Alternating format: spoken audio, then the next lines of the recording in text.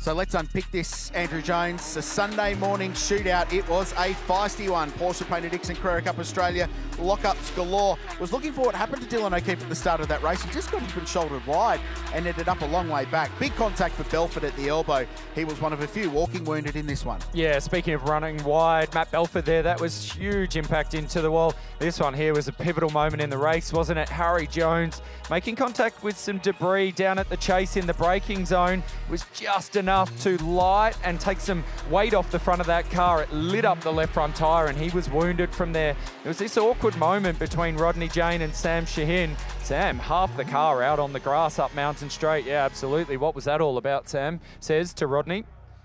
And then there was this little mistake from Jackson Walls. He had a crack trying to pass Dale Wood at Murray's Corner. Got up on the curb, bounced, cracked the throttle, and the rear would spin him around into that gap at the fence.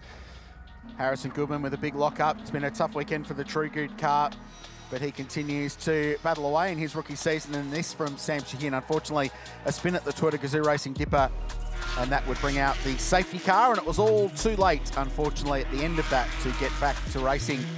And the result is that David Russell wins the race. Harri Jones takes a 229 championship point lead into the Gold Coast in 2 weeks. There's 180 points up for grabs there. He could wrap it all up on the streets of Surfers Paradise. But well done, David Russell.